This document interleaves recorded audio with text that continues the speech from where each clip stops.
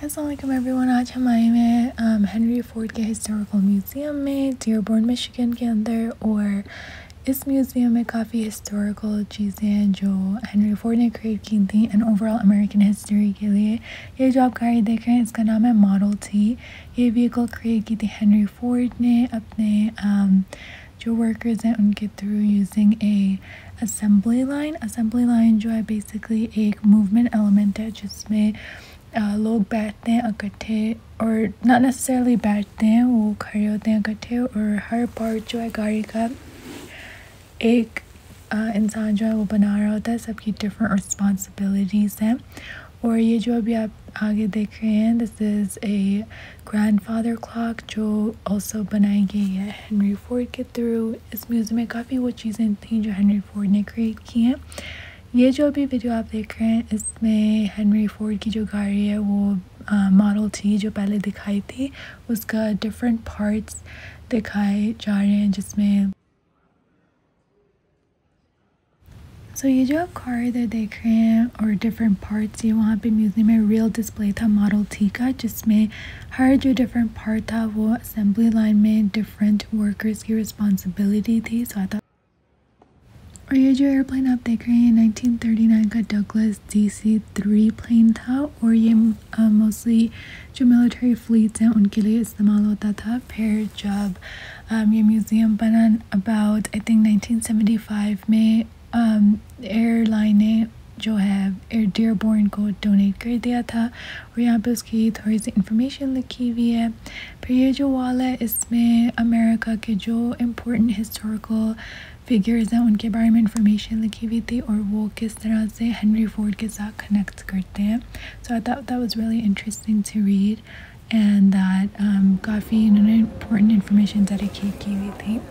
और ये जो स्क्रीन हम टच कर रहे हैं इस पर इंफॉर्मेशन लिखी हुई है हेनरी फोर्ड के बारे में और बेसिकली इम्पोर्टेंस हेनरी फोर्ड का अमेरिकन हिस्ट्री पर।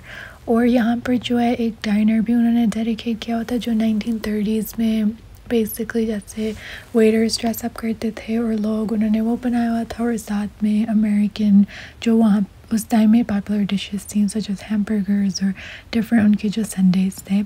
फिर जो आप गाड़ियाँ देख रहे हैं यहाँ पर काफ़ी डिफरेंट हेनरी फोर्ड के डिज़ाइंस हैं और जो वहाँ पे बेसिकली उस टाइम में रियली पॉपुलर कार्स थी। यहाँ पर काफ़ी डिफरेंट उन्होंने कार्स जो है डिस्प्ले पर रखी हुई थी। एंड हेनरी फोर्ड में जो सबसे ओल्डेस्ट गाड़ी है वो है 1865 रोपर स्टीम कैरेज। और जो ये अब आपको हम दिखा रहे हैं इसमें जो है सबसे पहले हेनरी फोर्ड ने जो इंजन बनाया था वो किचन सिंक का था। सो I thought that was really interesting.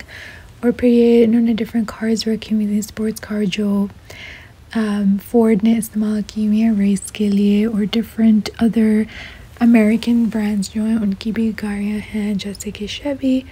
और यहाँ पे हम आपको स्पोर्ट्स कार्स दिखा रहे हैं जो यूज़ हुई हुई हैं डिफरेंट रेसेस में और जिन्होंने अमेरिकन कंपनीज़ को जिताया भी हुआ है। और ये जो आप येलो गाड़ी देख रहे हैं ये कॉर्वेट है और it's not a Ford vehicle, लेकिन फिर भी क्योंकि ये गाड़ी जो है अमेरिकन रेसेस में जीती हुई है और because it's an American car उन्होंने काफ़ी यहाँ पे गाड़ियाँ रखी हुई थी जो कि अमेरिका को सेलिब्रेट करती हैं और अमेरिकन हिस्ट्री को।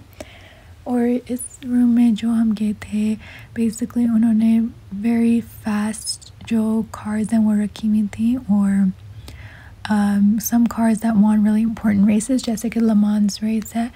और आपने अगर फोर्ड वर्सेस फरारी मूवी देखी आपको शायद थोड़ा सा बहुत पता हो Le Mans रेस क्या है, but it's a very important race जो कि 4GT जो गाड़ी है वो सबसे पहले उस रेस में गई थी and it was very interesting movie. और अगर आप जानना चाहें कि फोर्ड ने अपने आप को कैसे इन्वॉल्व किया था रेसिंग में और स्पेशली लाइक फरारी के साथ रेस करना बैक इन द डे जब अमेरिकन कार्स इतनी इन्वॉल्व नहीं थी और मोस्टली जैसे फरारी और बाकी इटालियन कार्स थी, we definitely recommend that you watch Ford versus Ferrari. और अगर आप कभी भी मिशिगन एरिया में होंगे we definitely recommend checking out this museum because it was very interesting और काफ़ी डिफरेंट हिस्ट्री इसमें मौजूद है।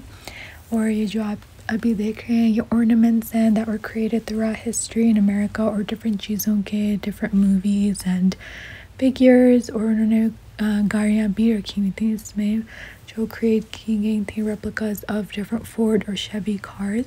So it was very interesting. And हमने ये एक्सपीरियंस जो है एंड किया था एक रेसिंग थिएटर में जाके, जिसमें उन्होंने काफ़ी ऐसे रियलिस्टिक रखा था। जब वो गाड़ी फास्ट जाती थी तो हमें हवा आती थी, और साथ में उन्होंने बारिश भी रखी थी. इट्स अ वेरी इंटरेस्टिंग और very realistic theater. So overall very great experience. अगर आप कभी भी इस एरिया में हो, we definitely recommend it. But thank you so much for watching this video, and if you would like to see more content like this, make sure कि आप इस video को like करें, comment करें, and definitely subscribe, and we'll see you in the next one, inshallah.